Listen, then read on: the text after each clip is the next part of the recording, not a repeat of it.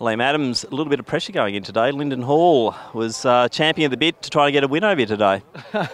Yes, last night at presentation she threw out the challenge.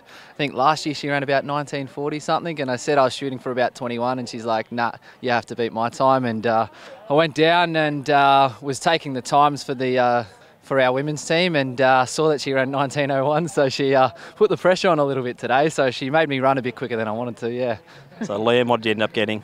I think it was 18:52, I think, maybe, so just pipped her in the end. So we've got a 9-second victory there to Liam Adams, and I think he's going to take it today, because we'll now move on to the other topic, which is last Sunday on the Gold Coast. So a war of attrition out there, wasn't it, in the men's marathon at the Commonwealth Games? Oh, definitely. Those conditions were absolutely brutal, and we felt pretty good for the first half or so.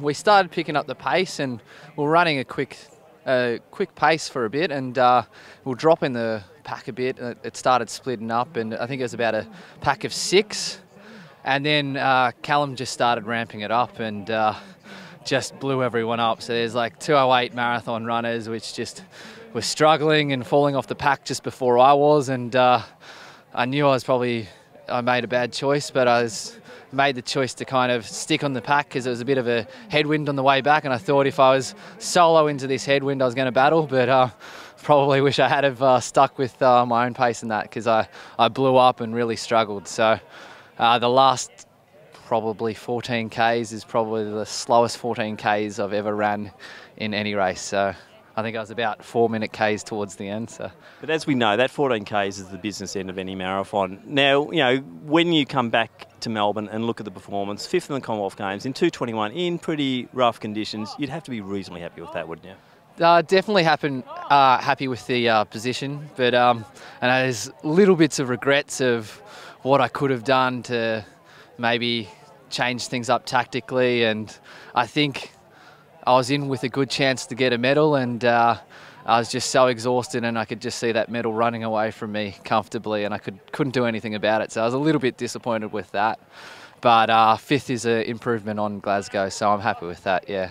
And we were talking off air about what was happening over that last 10K or so, where runners were pulling off or slowing down, then restarting, and your position was changing all the time. It was, yes. So I was in 3rd for a little bit, and then I got overtaken. I think it might have been Mutai at the time, and I was watching him get away, and like, that's 3rd place just there, 50 metres in front of me, try and catch him, but I couldn't do anything about it. And then just because that front pack blew up so much, we just absolutely killed ourselves in that stretch from about 20 to 25K.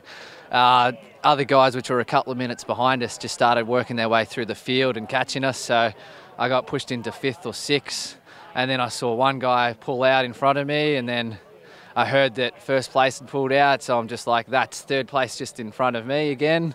And then another guy came through, I think it might have been the Scottish guy, Simpson, and he came through and he ended up getting the bronze, and I think he still had to pass a few guys towards the end to get that bronze. So yeah, it was a strange race. It was absolutely brutal. Just the carnage that we saw at the end with Callum and a few other runners is just crazy, and I think it was just a battle to get to the line, and it was for me. Yeah, now the event has probably hit the headlines for the wrong reasons in many ways too, with what happened to Callum and obviously the slow response and all those sort of things. What was your take on the whole day though? Yeah, it's tough. I think we were just very unlucky with the conditions. If it was any other day of that month, we would have all been fine, and tactically I think we would have been able to survive that. But I think we were just very unlucky. I was speaking to locals, I was speaking to Shelley, and it was a rare day to get that type of conditions in April. So yeah, just very unlucky, and if it had been any other day of that week, we would have been fine. So. Yeah, now talking about Mike too, because unfortunately he's copped a bit of flack too for not stopping and assisting. I don't know if he's a trained medical doctor or not, but I don't think he is. So yeah, yet again, what did that do for the team? Was it a little bit deflated at the end, or just the mere fact that he won the gold, everyone was on a high? I think everyone was on a high that he won, and you do hear those type of things, and it's quite annoying. Just it's taken away from Shelley's brave effort. It was tough for him. He was struggling with cramps and all that. He said he was struggling with his hands, and I'm pretty sure when he was crossing that line, I think he was going to clap like that. He's missed and gone like this. So I think that shows that he was battling a bit. So yeah, it's just brutal effort, and he was the one who ran it the smartest out of the lot of us. So he comes away with the gold, so it was all credit to him. So I don't think anyone can really take away from Shalley's effort. It's unfortunate what happened to Callum and that, and he did look so good. He looked so good before that. So it's just strange what happened, and I'm pretty sure he'll be using that for fire in the belly, and I think that's going to make him a strong runner. The next marathon he does, he's definitely under 2:10. We all know that, and he's an absolute class. He's shown it at the Olympics, at World Championships and stuff like that. So it just unfortunately didn't work for him at Commonwealth Games in Gold Coast. So yeah. We're all very proud of you.